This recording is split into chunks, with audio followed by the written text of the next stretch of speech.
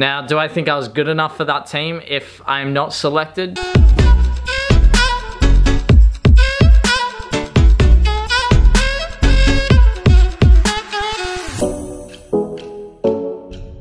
Yo, what's going on, Team 20? I hope you're all super well. It's 1 o'clock. I've had my smoothie this morning. I also had my avocado on toast as well. Man, I'm still so pumped about the phone call last night. Man, it's cool. It's gonna be, so it's looking like so 4th of November is when we're looking at going over to Asia. I don't know the countries quite yet, but I said I was ready to go next week, but then I went, oh wait, no I'm not fit enough, I haven't trained enough to be ready to go on these trials. So I need to be working hard. Today's my day off, thank goodness. 2 days in a row of John Terry cardio workout with two double days, and then I think I did another double or single day before that. So it's been tough, man, but we're gonna get Papa Tweety on camera, hear his thoughts about the situation, what's going on. Because I'm excited, man. We're 2 days into the new series and we got Charles. Anyway, it's super exciting. That's what I know for sure. I got the man, Papa Tweety.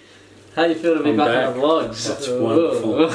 I live and breathe for it. Yeah, finally. I didn't know what to do with myself. Finally, we're back in. Now, first off, we still don't know about America. I have... Classic. Yeah. It's just classic, isn't it? Lots of talk, nothing happens. I have a phone call with the agent in 15 minutes. You always have phone calls with the agent, so every day. But we'll see. I told you last night, or actually this morning, I had a phone call last night with the agent of another company, I guess, and they're going to send me over to Asia in about a week and a half. And you said something really interesting. Share it with the people. Everything I say is really interesting. Debatable. What did I say? I said there's lots of Asian countries close together, so if you're playing there and doing well and scoring goals, then there'll be scouts there looking at you. It's not like that in Australia. In fact, in Australia, because everything is so big, even in Sydney, there's no scouts there from Brisbane or Melbourne. No.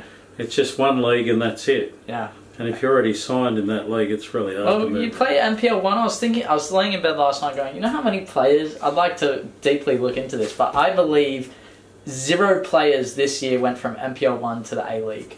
I still remember when Chris Payne went from Manly to somewhere or other in the A-League. I think it was, yeah. But the fact that I even remember that, it's like 10 years ago or something, it's just shows how unusual it is. It's just a huge, I don't know what. And Chris Payne is top goal scorer again, like year after year. Maybe he doesn't want to do it, who knows, but we don't know. It's just 0. That's really maybe 1, but I can't think of 1. I know it's, but like you said, Asia, I also think Asia culturally is going to be different. It won't be like Australia and some other countries where they go, you're too small. Yeah. Different. They wouldn't have a league if they rejected all the people who were too small over there. So no, I think it would be a good opportunity. Yeah, lots of countries around. It'll be good. Close to home. But I can fly over every weekend and watch you play. In 15 minutes, we might find out if I sign in America. Who knows? We'll see. Right, back at the desk.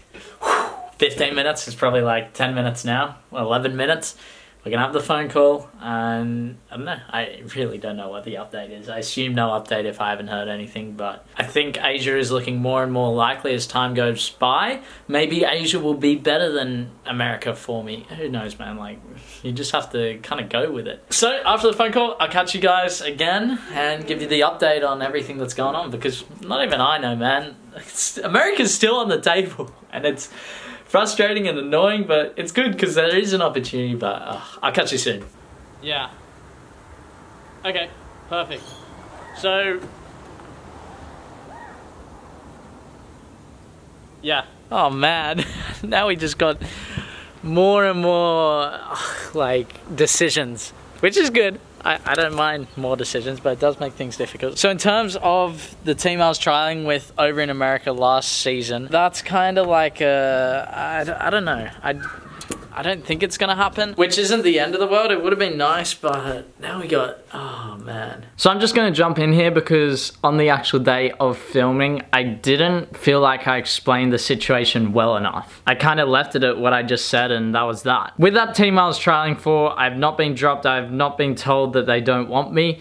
they're just in limbo because it is a new club. They're working out how many foreign players they can sign because it is also a new league. And there's a lot in the works. It's kind of difficult. I've been told there's only about 6 or 7 players who have been given contracts. So it is not off the table. It's just an option which I believe it's kind of like a may or may not happen, and now I'm just focused on other stuff. If it happens, great. If it doesn't, we've got these other things backed up. Now, do I think I was good enough for that team if I'm not selected? Yes. A couple of the players came up to me after the sessions when I was there saying, man, we need an attacking midfielder like you, someone that's creative in the final third, or I think he said a winger as well. Someone who can create stuff in front of goal, and I was like, hey, that's me, man. So to get that sort of rap from the players who were already there, already with the club. Sorry, when I said new club before, I mean new club in a new league. They've been playing in another league for, I don't know, a while now, I guess. But to get that sort of feedback is great, and I definitely felt that. Like I said, in my trial game that I played with him, I think I played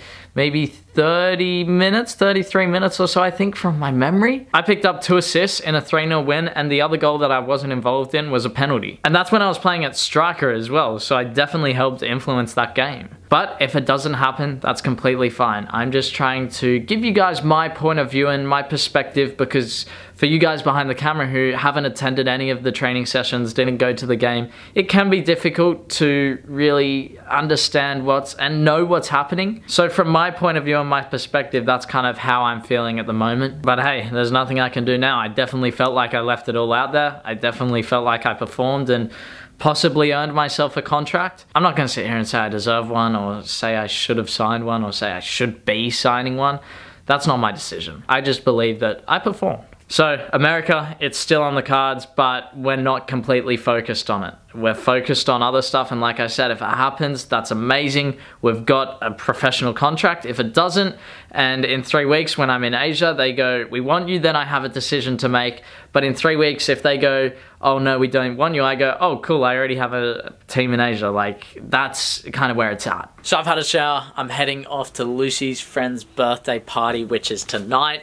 No training or gym today. It feels very weird. I keep putting in my head, I got less than, it's the 4th of December is kind of the time period which we're looking at, and that leaves pretty much a week and a half. It's Sunday today. No, it's Saturday. But it doesn't leave much time, man, to get ready. I keep thinking about that, and I don't want to waste a single day. But at the same time, I can't just destroy my body. So I think what I'm doing at the moment, this is my plan, all right? 2 days on, so 2 days John Terry cardio workout. That's to really just get my fitness up. 2 days ball work. So that might be a Jonas session in the morning and then gym at night. Do that for 2 days straight. Then I'll have a 1 day break from the John Terry cardio workout, but still get down to the pitch and get a session, maybe 2 in, it depends. And then we do another 2 days John Terry cardio workout, and then 2 park sessions, and then we have a day off. That will give me 5 days of, hard work, a day off, and then do that up until I have to leave. If I leave, I still don't know. But I'm thinking that's the best thing going forward. Fitness is number one, yeah, it's close to number one because I'm very unfit right now. And then the other thing is the ball skills. I need to get them back, be sharp, because man, days are running away. They're running away. Anyway, I'm gonna head off to this party, and then I'll chat with you guys probably tomorrow morning. I wanted to speak about being a vegan a little bit and the sort of challenges I'm facing. So I'll catch you guys tomorrow morning. I hope I enjoy my night. Next morning, weather's not so great, a little bit stormy outside. To get to the point, I'm no longer a vegan. The simple reason being, it is difficult to get the amount of calories that I need. As you guys know, when I eat normally, I struggle to get the amount of calories that I need. So going on that vegan diet, it does make things difficult. I don't prioritize my food enough, but going on a vegan diet made things a whole lot harder. And yes, I watched Game Changers. That didn't make me go, oh my goodness, I need to be vegan. Before I even watched Game Changers, I wanted to go vegan just for a little bit to try it. Yes, Game Changers showed this stuff, and a lot of people think it's biased or know it's biased.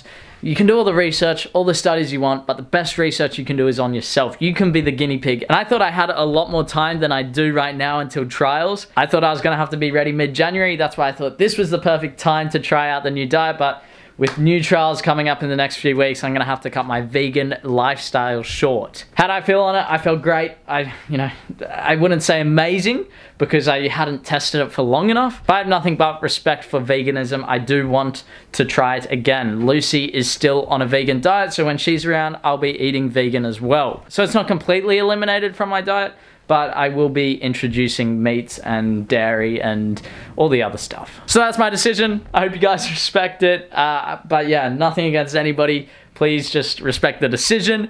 That's what I think's best for me. That's what I think's best for my body right now. So Team Twitty, I'm signing out. Make sure you like and subscribe and join Jenny. I'll see you in the rest of the video. Bye.